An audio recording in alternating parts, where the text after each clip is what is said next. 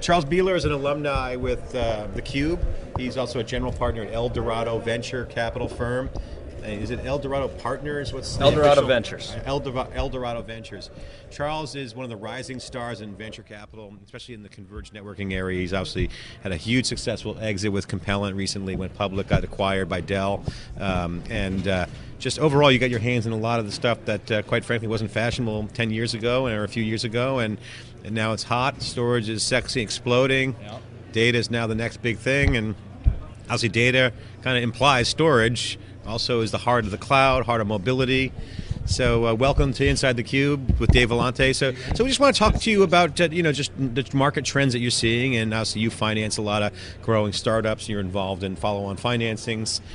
Tell us what you're seeing out there. Yeah, first I should apologize to you guys because last time we sat here I had been going back and forth between phone calls with Compellent and Dell and other folks, but wasn't quite able to talk about it. We're really sorry you had to do that. All why 3PAR was being bought. All while 3PAR was being bought. And then though you had Phil on that same day, and I'm watching Phil up there and thinking, that guy is stoned. He was stoned. Nothing's going on, we're just building. We were asking us, so what's the story? You're going to get, he's like, we're just happy in Minnesota. Yeah, it was... Yeah, it was a great outcome. With Phil, do you? He's what a phenomenal CEO. You guys have spent some time with the company. Yeah. Great company. It was a great exit, but honestly, this is the part about venture where you spend a lot of time working with sort of behind the scenes, helping companies, trying to make them successful, and the reward. Yeah, there's great return, but the reward is looking back with those guys. We funded them in '02. First venture round. My partner Jeff Hink and I did that deal together when he was at a different firm, and seeing that company go from 3 people to 500 people, go public, stick with it after the fact, that's really where this whole business comes together. Something that, when you look back over your career at the points that you really remember, it's not I made X on this deal, it's I got to work with these guys, I got to see them actually build something and point back to it. And so we worked a lot with Larry Asman, who's another guy. Larry's just a tremendous individual. Those 3 founders are unbelievable, right? I mean, 2 for 2 in deals. The other one, net after selling it, was worth about $500 million post the transaction. Right. And then Compellent on the heels of that. And these are people, I mean, no one out here even knows who these guys are. So anyway, what's going on? Well, first of all, tell us what you've invested in. What are the new hot deals? So, obviously you're a rising star with Compellent, and all the big exits. You made a lot of money for your firm and yourself. I'm starting to feel old, so I like you calling me a rising star. It keeps me back. And you're from the Midwest, and you're out in Silicon Valley, and nice guys do finish first. 12 years now. 12 years. So the most recent one I did that we can talk about, we've got a few that we've done recently that, including some kind of big data deals that you guys will be the first to hear about when we start talking about them. But it was Atlantis Computing, which you and I think will catch up on it sometime. I wouldn't put it in the big data area, but it's really focused on virtual desktop. And it goes back to your storage point. We, a few years ago, started really looking at virtual desktop and saying, is this a market that truly has an opportunity to take off beyond kind of call center operations or sort of thing? Is there a possibility that the CEO of a large company, say at JP Morgan, is actually going to have a virtual desktop sitting on their desk that they interact with as though it's if it's their PC, it's their computing. I mean, it's a no-brainer. I mean, everyone sees that. Everyone can see it. The problem where's the state of the union on this? When you really looked at where the technology was, you see Citrix come along quickly, VMware. Frankly, I still think on the desktop side playing catch up, but those two, most of the combinations we're seeing are Zen Desktop running on VMware server stuff. So we're seeing it come along, and so that's not the problem. Right, the terminals are not the problem. There are other bottlenecks that relate specifically to, and we talked about this with the Wikibon stuff you guys just put out in the post you were just mentioning. The issue where the bottlenecks that happen that are unique to virtual desktop, we saw storage as the primary bottleneck, and it's not storage's fault. It's actually, frankly, Microsoft's fault. Although it's hard to blame them too. It's Oracle's fault. Yeah, Oracle and Microsoft. It's easy to blame Can't Oracle. go wrong. Just blame Oracle and Microsoft. To Microsoft, they didn't design their OS with the idea that people would be running the compute remotely and having a shared storage environment. They built their OS to sit on a PC with a hard drive that sat there that the OS essentially owned. So anytime there wasn't something going on, the OS could say, hey, let's do a little defrag, or answer this quick question for me, do a quick call, and it wasn't an issue. You take that same OS and you run it in a server where it's working with thousands of different end users, and then you share the storage so that the OS doesn't actually know and can't really know when the storage is being used or not being used. and it just says, well, hey, my user's not doing anything, so I'll just drop down and hang out and play in the storage for a while. It creates massive, massive I/O bottlenecks. And so what you're seeing, and I think Pegler said it right, it's sort of every dollar that you spend on the front end of this stuff, you're spending $3 to $10 on the back end of storage. Yeah. Where I would dispute his view is, they're saying, well, now you just need to optimize the workloads to spend a little less. Our view is that there's an opportunity to, frankly, eliminate storage from that environment to a large degree, and really only use your storage environment for what it should be used for, which is user data, application data. Everything related to the OS, don't even stick it down in the storage area network. Put it closer to the server. Put it closer, put it in a VM. Have software handling it at the VM level. And so we've been trolling around looking for this. The VMware guys actually were great. They pointed us to a couple companies they thought were interesting, and Atlantis was one of them. The founder, Chetan Venkatesh, is a guy you should definitely get to know. Not very well known outside of the virtual desktop world. Brilliant, brilliant engineer, great CTO, presents incredibly well. Customers love him. What's employee count for those guys right now? Oh God, it's grown quick. We're probably close to 40 now. And they're headquartered in Mountain View. Okay. CEO Bernard Hargindegi, which you'll have to practice. We know Bernard. We got some photos of Bernard from VMworld. He didn't actually make it on theCUBE, but old pro, a lot of background experience. One of the most hardworking guys I've ever seen. So essentially, what Atlantis does is it sits. You can put it in a VM. It's just software. You can run it in an appliance, and it offloads all the OS-specific stuff for virtual desktop. Cisco just put out a white paper that ran an environment with Citrix on VMware server, Zen Desktop obviously, with a big NetApp box, and then they put the Atlantis software in. And what they got out of it and they published was 90 to 92% offload of reads and writes. So if you think of it, literally 90% reduction in the I/O going into storage. And clearly virtual desktop storage is I/O bound. There's nothing to do with capacity, it's all I/O issues. Right. So you suddenly reduce by a factor of 10 the amount of data storage that you actually need to run this stuff. It's a pretty compelling story. And so anyway, we looked at it, we liked it, we talked to some people. The most important guys we talked to were JP Morgan, who's the biggest customer, and they were very positive on it, walked us through what they'd done with the technology, walked us through what they'd done to help it along, and jumped in. So that was. So does Jamie Dimon have a virtual desktop? He does. And the first guy to use it was Guy Chiarella, who's the CIO there. Mm-hmm. They'd been running a sort of what they call a version 1 of their virtual desktop. And so my understanding, this is from the JP Morgan analyst, Guy was the first one to use it. He said, if I'm not using it, it's going to be hard for me to pitch senior investment bankers to use it. And I actually just talked to a very senior exec in the investment banking group, unrelated to this, and asked, hey, do you know, what do you have on your desk? Is it a virtual machine? And he goes, no, it's virtual. And he goes, it's awesome. It screams. The performance out of this stuff is so much better than what they were getting from their desktops, and they're doing it cheaper than what they're paying for their PCs. So to your first point about can we get out of the niche of call centers or specific military or government niches? Yep. Now you're right. The big issue when you talk to VMware, you talk to customers, it's always been sort of the TCO. Storage is the big culprit. So if you solve that, one of the theories that we put forth at VMworld was, maybe the whole notion of desktop needs to change. Maybe it needs to include, mobile devices. It really should be about the virtual user and the data and the applications. Absolutely.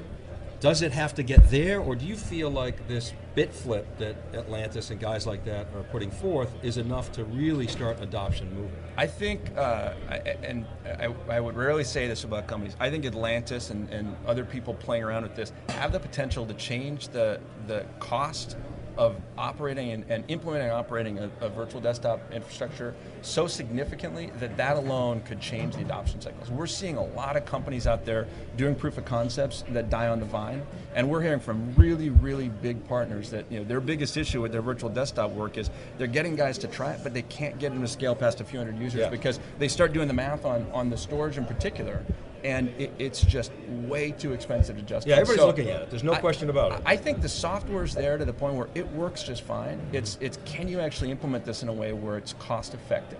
And the argument today is, hey, the high-end guys are only going for performance. They don't care about anything else. It's true in certain circumstances, but mostly, if you want to see adoption, it's got to be cost justified. And so, I think that happens.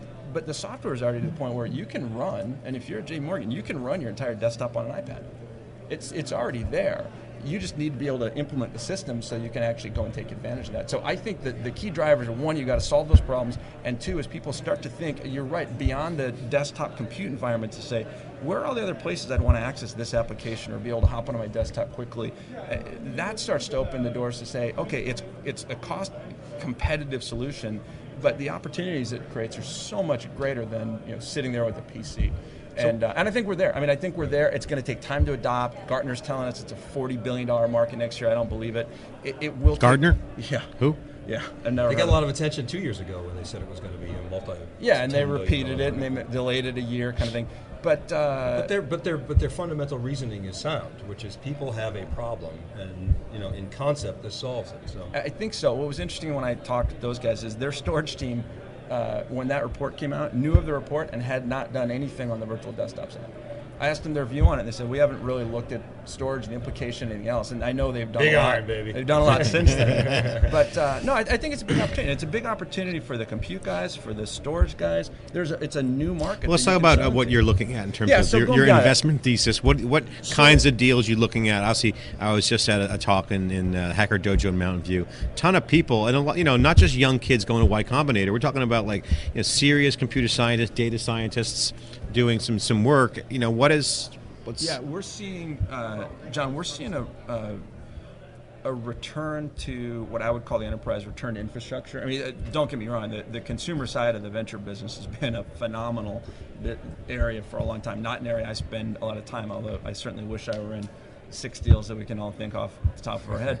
But I've been talking to some consumer guys, some late stage funds who are directing the partners to get more back into this kind of big data stuff in the enterprise. I think some of the exits that you look at, Compelling certainly being one, obviously Isilon and 3PAR and the Tesla, there's some phenomenal outcomes here for really compelling companies. And so people are realizing that we are in a new shift. And I think Werner Vogel said it very well today. We're kind of day one of this concept of bringing big data, leveraging the cloud to really do analysis around it. And there's just going to be and the Catalyst guys, if you ask Frank Quattrone to go through a presentation, he'll talk you through how he sees this sort of wave of consolidation and the wave of innovation that they're seeing today, that they've been a big part of. So is that the question? That's a good question. So 2 questions. On the M&A, Dave and I were talking earlier about how the big company's going to have a big data story of buying. EMC bought Greenplum, they bought Isilon. Also, you've been involved in some big M&As. So one, we'll talk about the M&A side of it, but also let's talk about what a company needs to do to get sold. So Compellant went public, 3PAR went public. Do these big storage companies have to go public first to get their valuation up? I mean, that's just a legitimate question. Or can they get sold for $1 billion as a private company? Right. They can. Equalogic's a great example, right? I mean, it's a couple years old, but it's no. Well, they were just about to go public, weren't they? Right. and they got a public company deal, no escrow, structured as a public acquisition, as a private company. And their whole point was, look, we're going to go public, and you can see the comps right now. Isilon, Compellant, these guys are worth X. It's going to be worth this much money. Why not save yourself a little and buy it today? I don't think you need to. In reality, I think people talk about, you go public, you get exposure to the markets. If you haven't gone out and gotten to know the potential acquirers and possible partners beforehand, you probably haven't done a really great job, right? There's a big corp definition. We tell our companies this all the time. Grow to try to be a public company. But along the way, you've got to make sure that the people out there know you. Yeah, they've lost, EMC's lost a few deals to you, but they don't really know who you are, what you're about, where you're going, unless you go in and sit down and talk to them. And I think too many startups are really reluctant to go in and at least share a little bit with their erstwhile competitors around, here's what we're doing and here's why. So they're not doing any kind of marketing around the success of the buyout.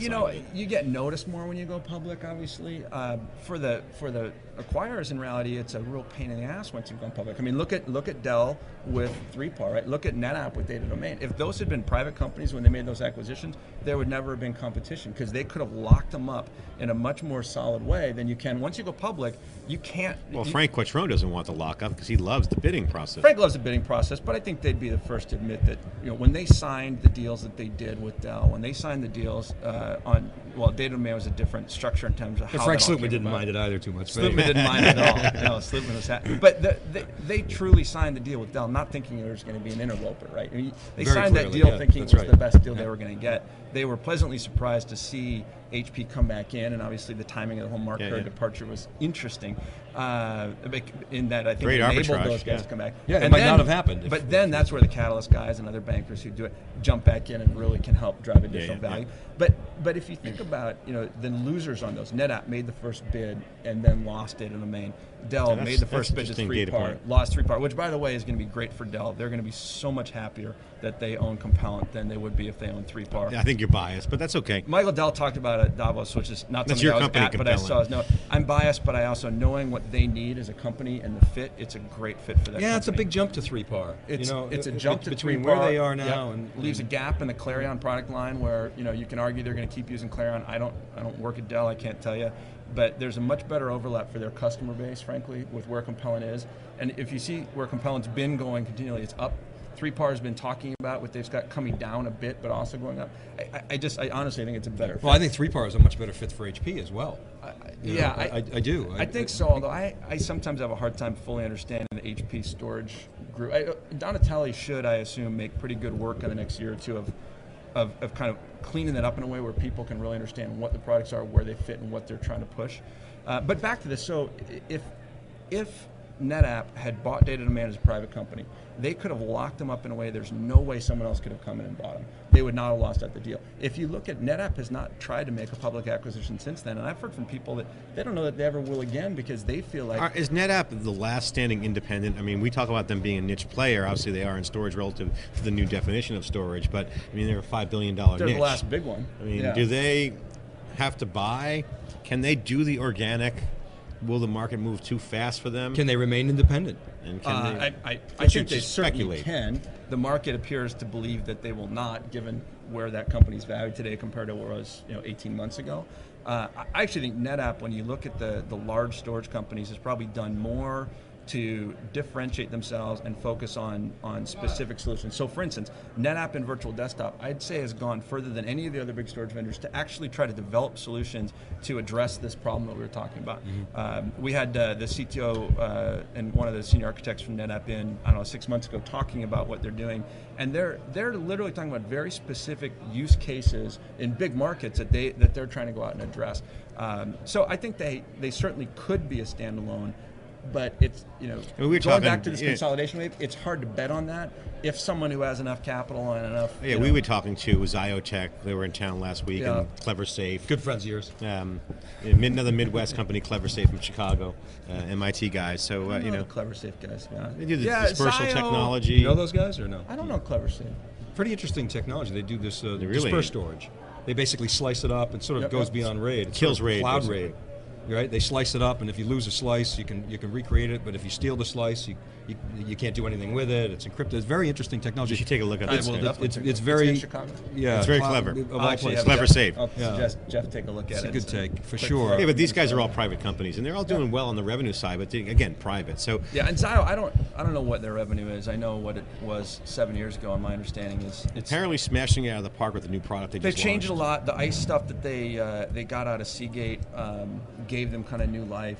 I don't know the new team, frankly, but my sense is it's probably a better fit. They got a new what that CEO company needs. who knows the Moved market. it to where the whole development team for the ICE stuff is in Colorado. Well, you know the story in Xiotech, and they lost their way a while ago when they tried to get into information management. They forgot about storage. Sued Compellent, they innovated a lot of this stuff, early on, and then well, what's interesting, Compellent and 3-par and everybody else what's interesting took off. though, I mean, if you think about Xiotech, the first, so John, Phil, and Larry started the company, right?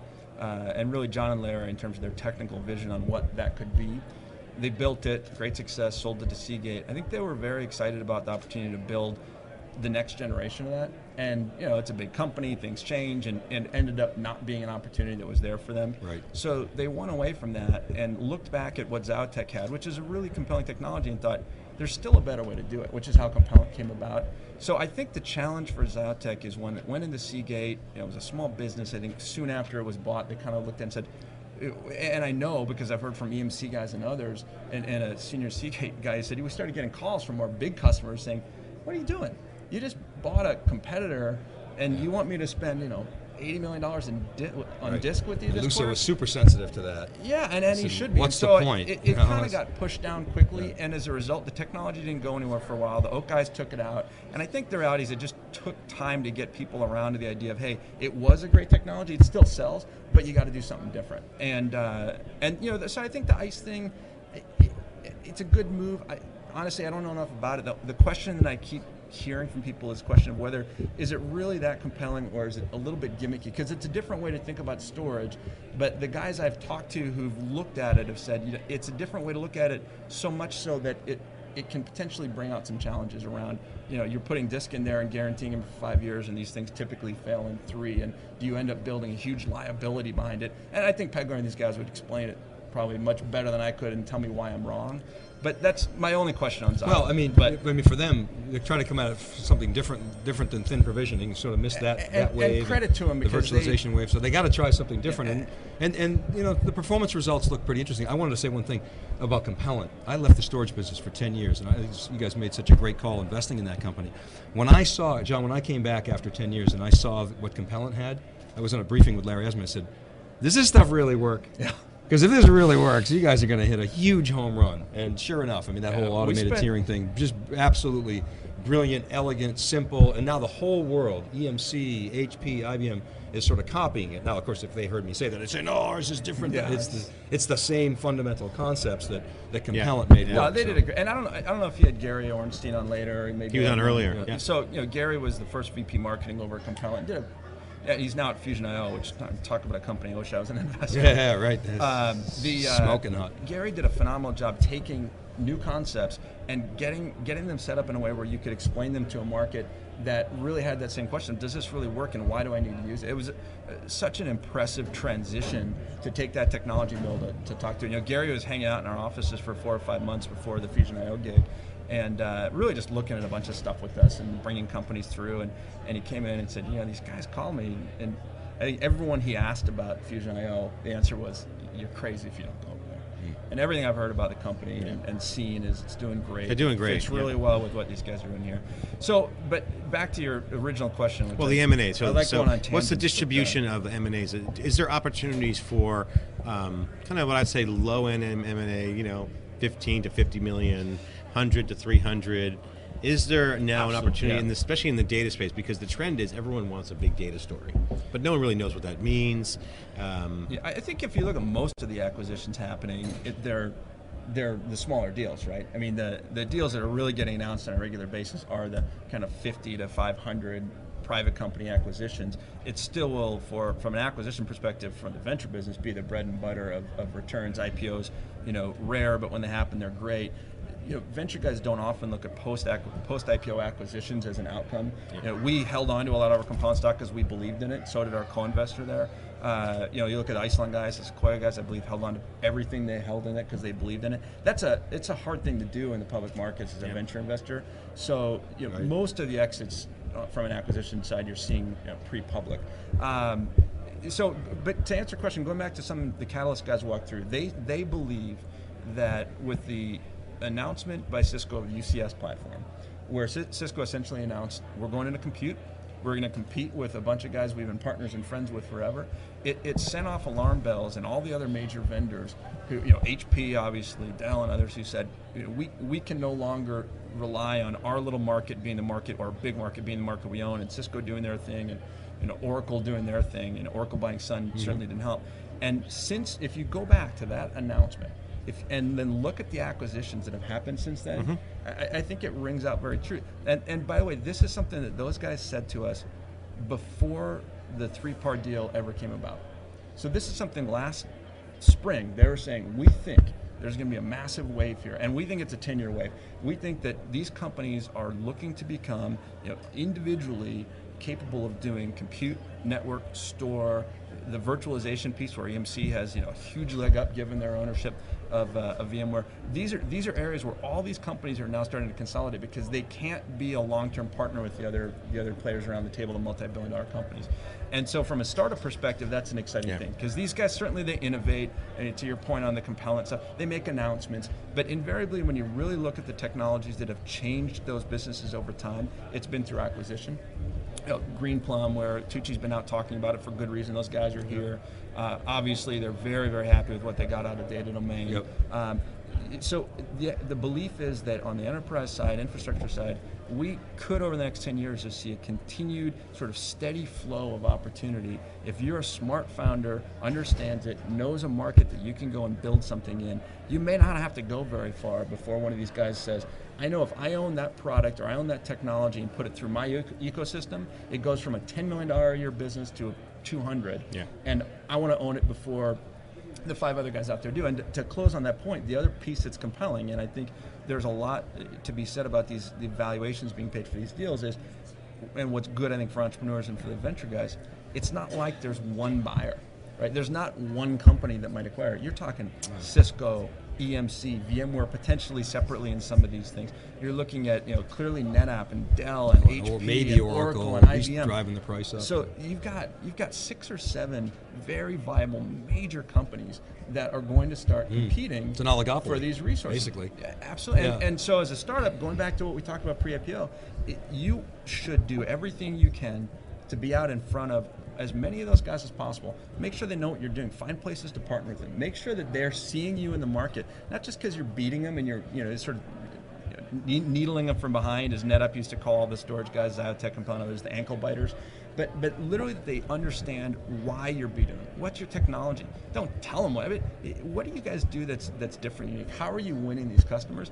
That's the way, if you get noticed by a few of these folks, if you think that's the way you want to exit, that's the best opportunity to be exposed in a way where when they're sitting around talking about what do we want to buy in the next 12 months, your name's likely to come up. So you saw this wave of innovation 7 years ago with the automated tiering, the thin provisioning, the virtualization, and that's basically done now. You're seeing a lot of money go into these cloud on-ramp guys and even cloud. So you see Nasuni and Certus sucking up a bunch of money, some others. You're seeing Nirvanix as a new CEO. Is that sort of the next wave here in storage, is the cloud on-ramp and the cloud itself? And is that potentially disruptive to the guys who are selling, here, pay me $10 million in CapEx up front, pay me a maintenance, and versus the whole pay-as-you-go elastic model? What are your thoughts on that? It's the billion-dollar question, right? And I think the answer is, it's a little bit in the middle. Yes, it partly depends, and it partly depends on who the customers are, but it also depends on what some of these storage guys end up doing over the next couple of years. When Certus and the founder of that had started a company called Jive Networks years ago that it wasn't a successful deal, Dan DeCasper, but I think it was a great experience for him to then go and build Certus on. And we're not involved in Certus, but I've heard great things about the company. There's no reason that the storage guys, in particular if you think about the big storage guys who now provide compute, provide network, provide storage, there's no reason those guys can't provide an on-ramp to a cloud. And it doesn't have to be their cloud, it could be the public cloud and anyone's, right? So there's no reason that market isn't something that can be included in their business. I think it's highly likely that most of them acquire that capability. I think the Certus guys would argue, which is probably a decent argument, that you want to be able to be vendor neutral in your decisions, both in terms of what you have on site and what you're then loading off to. And then my personal view on cloud storage is that, and I don't think it's a controversial one by any stretch of the imagination, it's certainly going to take time. There things that will be offloaded sooner rather than later. There will clearly be companies who use it as kind of overflow, especially in certain application areas where, okay, on the email side, I've got a bunch of old emails that are sitting there. If I get to a point where I start to spike and I need more capacity, I can take some of that stuff and throw it off. It's effectively nearline storage, and I'll just treat it that way. Clearly the big data piece where you're taking huge chunks of data that maybe you want to run a lot of analysis on one time, or just stick somewhere where you don't want to pay a lot for it, but you don't want to clogging up your SAN because you're not accessing it every day, makes a lot of sense. But it's not, I personally don't think it's going to be an overnight shift where suddenly all the enterprises stop buying storage and just shift out to the cloud. Yeah, 2/3 of the enterprise data, according to the estimates that I've seen, you talk to guys in the Wikibon community, about 2/3 of it is sort of tier 3 or higher. I think that's tier 2.5 or tier 3, and those are the candidates for it. And you think about these automated tiering systems like those that Compel and popularized. Why not have a tier that goes to the cloud? Now, how disruptive is that? I don't know. If the core stuff still stays on premise, but people want to buy that whole IT as a service model, and they can't get it today. And so looks like it has some legs from your standpoint, I mean, from the VC standpoint, and whether or not it's disruptive, I don't know yet. I haven't seen it yet. Dave, I agree, and I think the challenge that you're going to see on the cloud stuff is, so that tier 3 data has very little value to the enterprise. So the cloud guys who want to start handling that are going to need to come up with price numbers in terms of what's it cost per gig or however you want to handle it, that make it worthwhile for me to throw it out there and pay on a monthly basis to have it out there. Because if they've already got the storage capacity in-house, they could literally drop it to the whatever tier they want in terms of whatever they're running it on. If that's going to be cheaper, because they don't think anyone's ever going to access it again, or once in a blue moon, is that going to be cheaper than putting it out to an external resource where they're paying on a regular basis? And I think Savvis is clearly trying to do it. You'll see others. They're going to have to figure out how to separate out their storage offerings between hey, you've got the stuff that you want access to, it's high availability, and we're going to give you just the cheapest possible way to throw this stuff out, sort of fire and forget that it's there until that guy comes in and wants to see an email from 10 years ago, and it's going to take him a little time, but for the savings you're going to get, it's worth it to leave it out there. And that's going to be, to me, that's going to be the question of, can I just take old resources I have for the next few years and keep dropping it to that before I start to think about paying someone on a monthly basis? But I do agree, I think that's an opportunity. I think more compelling is the opportunity over time to start taking much more important data, the tier 1, tier 2 kind of stuff, and figuring out how to get customers comfortable, enterprises comfortable, that putting out in the cloud does make sense for all the reasons that people are arguing about here for big data. It makes sense. You just have to be willing to take the leap of faith and try it a little bit over time. Yeah, and there may not be enough of that type of data today that is mission critical, if you want to call it that, that's sort of candidates for the cloud. Yep. So we'll see. I have a question on just big data in general, investment opportunities. I mean, you saw it with Web 2.0. We were talking about the consumer plays before. When you get a market like this that has a lot of hype to it, how do you squint through that and determine, okay, is this real? Does it matter to you in your business? And what's your telescope telling you, or even microscope telling you about this trend? I mean, clearly Hadoop is overkill for a lot of situations, but people are going for it anyway because they want the experience with it. It's also just fun to say. And it's right, it's great to say, and there's some cool people here.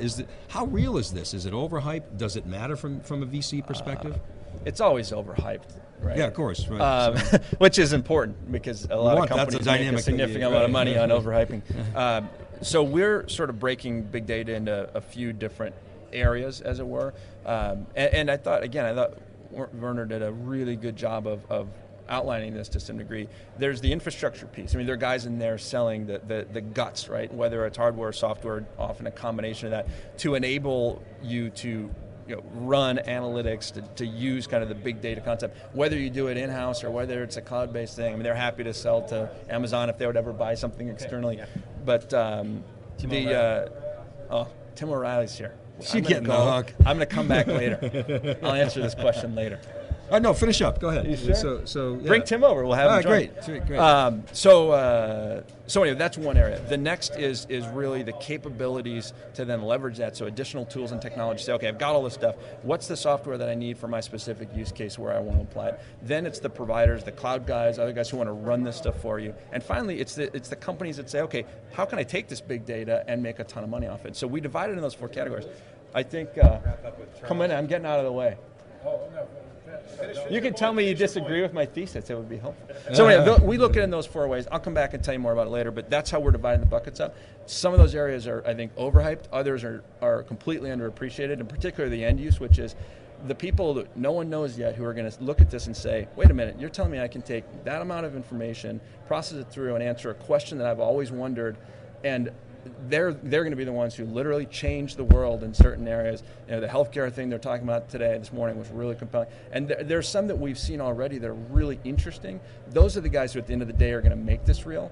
But it's going to take some time to catch up clearly with the discussion that we're having today around how big this is. So how long before we hear something from you in this space? Are we talking weeks, months, days, hours? Figure out 6 months before this one probably announces anything, and the other one a little bit of time. But hey, this is an area we're spending a lot of time in, so we may jump into something that's here today, and you'll hear about it in a week. So. Charles Beeler, I'm out thanks here. very much. Great to see you.